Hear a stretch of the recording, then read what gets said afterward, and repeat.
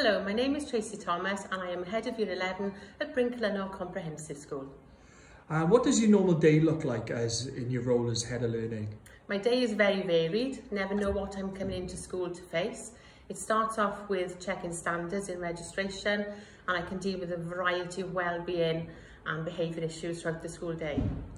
Did you always want to become Head of Learning? No, my career has been very varied within Bryn Celynnog. I started off working within learning support, which I enjoyed, but I've been lucky enough to have various opportunities offered to me, which I've grabbed with both hands, and this has led me to become Head of Year 11 and part of the extended leadership team. What's the hardest part of your job?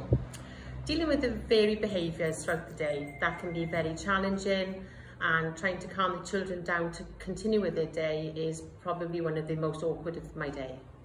What do you enjoy most about your job? Working with children is something I've always wanted to do.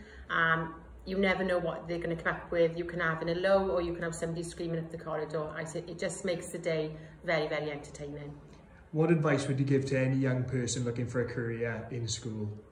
I think go for it, grab it with both hands. It's a life, it can be life changing, and you've got opportunities to change the lives of young people.